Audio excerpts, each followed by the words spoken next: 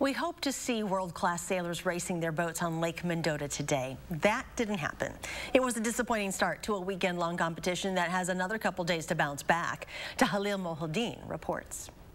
43 teams of competitive sailors finished their days without ever getting on the water. A little bummed out. We got here at, what time we get here, like 7 a.m.? Yeah. To, get the boat all put together, and there's no wind. No wind means no competition for sailboats, but that won't stop regatta racers from coming back tomorrow, hoping the weather shifts. When it comes down to it, each crew, or each person's kind of got its own, like, this is where I'm in command, this is where I'm in control. Being out on the water, being with friends, getting a couple good races in. And what makes a good race? Putting as many boats behind you as you can. Something that'll be challenging at this regatta. It's a competitive fleet.